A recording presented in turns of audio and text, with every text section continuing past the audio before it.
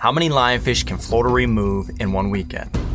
The Florida Fish and Wildlife Conservation Commission needs your help to find out. Celebrate the first annual Lionfish Removal and Awareness Day by removing lionfish from Florida waters or participating in one of the several corresponding events statewide. This year, the FWC will host a Lionfish Removal and Awareness Festival and Tournament in Pensacola the weekend of May 16th and 17th. It will help draw attention to the negative impacts caused by the non-native species while encouraging individuals to harvest lionfish. Join us from 10 a.m. until 5 p.m. each day at the Plaza de Luna Park, where we will be showcasing lionfish fillet and cooking demonstrations, tastings, family-friendly activities, and more than 40 art, diving, and conservation booths.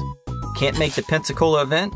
Visit myfwc.com/lionfish and click on derbies and events for more activities, or remove lionfish on your own time. Report all lionfish removed to the Report Florida Lionfish app or online at myfwc.com/lionfish to be counted as part of the removal efforts.